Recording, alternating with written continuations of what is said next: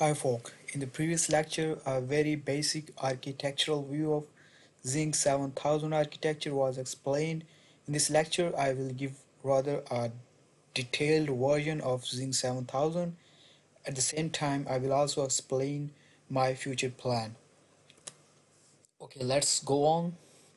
Zynq 7000 architecture basically has two components. One is PS, other one is PL. In any hybrid system, the software part is implemented in the PS and the hardware part is implemented in PL. PS and PL are being communicated via different interfaces. I will explain all these interfaces after a while. So PS, so Zynq 7000 in in Zynq 7000, the PS part has further subcomponent. It has APU, application processor unit. It has central interconnects, memory interfaces, IO peripherals, and multiplexed IOs. If we see here in APU, APU has further subcomponent, CPU. It has two CPUs. It depends. Some APUs are dual core. If they are dual core, they will have two CPUs. Some has only single processor. They are called single core processors. So CPU is basically the main component that regulate and control all the function of PS. So we also have memory management unit. It just translates virtual addresses into physical addresses and physical addresses into virtual addresses. There are two L1 caches, one is for data, other one is for instruction. Other block is Snoop control unit. Snoop control unit is used to maintain the coherency between different caches. So what the coherency mean? For example, some process is done here and the data is changed here. So SCU will update the changes, these changes into these cache as well. So it just ensure that both of the caches has the updated data. We also have a timer and watchdog timer. Watchdog timer is basically used to reset the system if there is some problem in the system. Timer can be used as a counter and it can also be used as a timer. We will use all these components and we will implement these parts after some videos. In the same way, we have L2 cache. L2 cache SCU also regulate address translation between L1 and L2. Then L2 controller send these data and addresses into memory interfaces. So memory interfaces is connected with external RAM, DDR-RAM, which is rather a larger RAM. For example, in Z board, if we talk about Z board, the size of DDR-RAM is 512 megabyte. Here we also have another RAM, that is OCM on-chip RAM. The size of OCM is 256 kilobyte. So this OCM memory is basically used for low latency application. If we see here, the size of the memory is larger, so to read and write from or to that memory will take much longer time. So if your application is highly critical about latency, you can switch to that RAM as well. Yeah, we have DMA as well, direct memory access. We have different 8 channels here. The main function of DMA, for example, if we do not have a DMA and if processors want to read and write a huge amount of data to and from memory, during that process CPU or processor will keep busy itself and that will degrade the performance of CPU. Instead of that, the CPU will instruct to DMA via using small instruction, and after giving the instruction, DMA will write or read a huge amount of data to memory. During this process, during writing and reading process, CPU can do other functions. So in that way, TMA enhance the performance of CPU. Okay, we also have other timers: system watchdog timer, triple time counter, and we have system level control register that control the behavior of system. I will give a detailed explanation of this component well when I will implement all the parts in my following videos. Okay, this is what APU. Then we have central interconnect. Central interconnect mainly is a kind of bridge between memory interfaces and IO peripherals and PS and PL interfaces. Yeah. Then other component is IO peripheral. Zynq 7000 has a large number of peripherals. Some of these are USB, Ethernet, SD, GPIO, general peripheral IOs, UART, CAN, I2C, SPI. Again, I will implement all these peripheral one by one in the following videos. These IO peripherals can be connected to the external world by using 54 pins multiplexed IOs. So these 54 pins MIO can be dynamically allocated during runtime. So any kind of IO peripheral can be connected to the external world via MIO. So this is what PS has. The last component is GIC, General Interrupt Controller.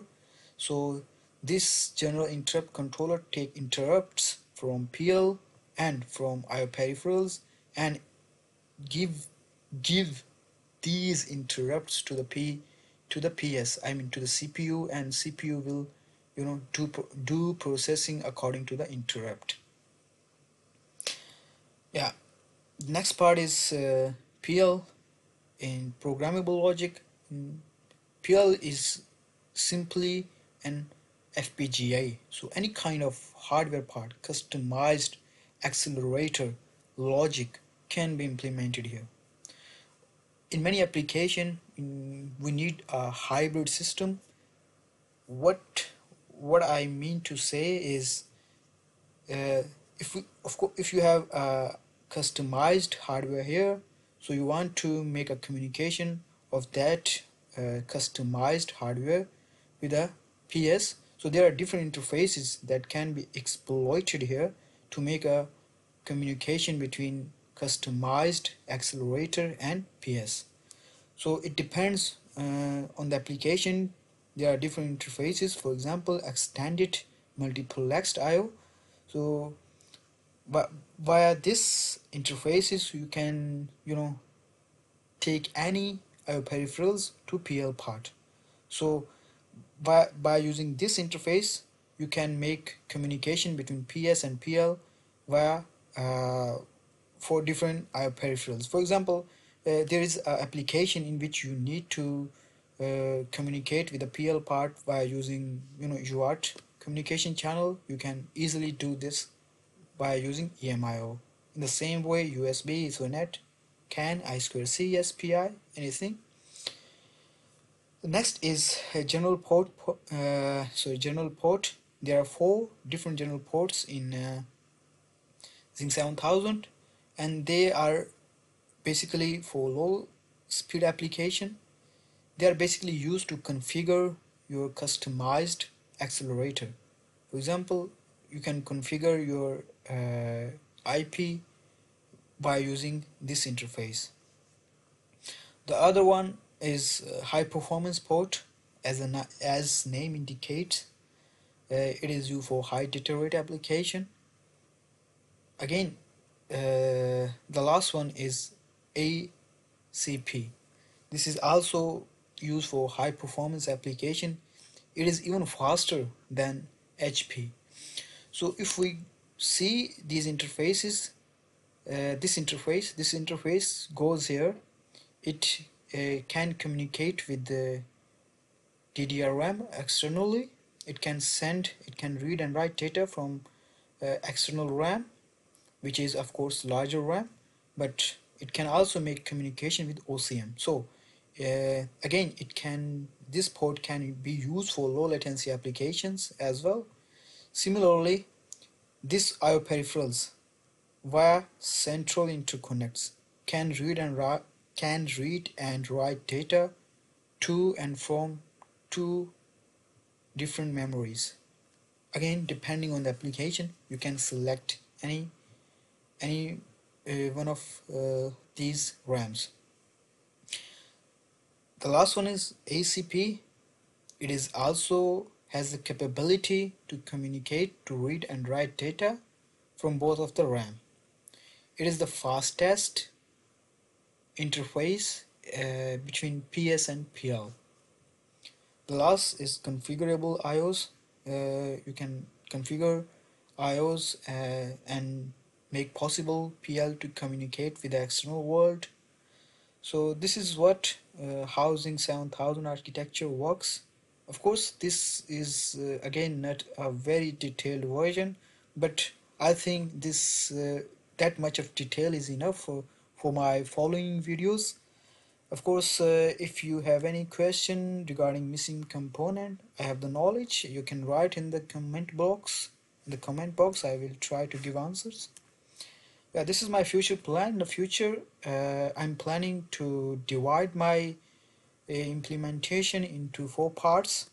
In the first part, I will implement all the IO peripherals. Of course, first part will not be completed in one day. It will take many days.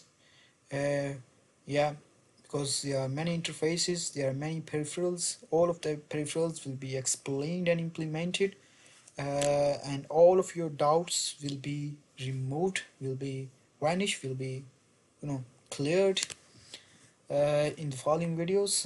Yeah, the next part in the next part I will implement all the interfaces with examples, because these interfaces has different interface, different AXI communication channel. There are 3 different AXIs interfaces: AXI Lite, AXI Stream, AXI full. So all of these AXI will be implemented and will be communicated, and yeah, in this part we will implement this one. In the last part, I will explain many methods for latency measurements. Yeah, for example, you have implemented a system and you want to measure the latency of that system. I will explain different methods to measure the latency. Meanwhile, I will also give many examples. I will do some implementation: DDR-RAM, OCM, HP, GP, and ACP. I will measure the performance and their latency. I will show you a latency values. Yeah. So it is really important to note that I will use ZBoat and Vivado will be used in the following lectures. In the next lecture, I will explain a detailed version of IO peripherals, and I will implement GPIO as well in Vivado, and I will show the results as well. Yeah, it is again really worth to note the GPIO will be implemented, but it will be implemented via multiplexed IO. In the video after the next video, I will again implement this GPIO via EMIO. So yeah, step by step I will implement all the components, and I will clear all your concepts and doubts. Yeah, thank you very much, and please don't forget to subscribe and share my channel, because sharing is caring. Thank you very much. Take care.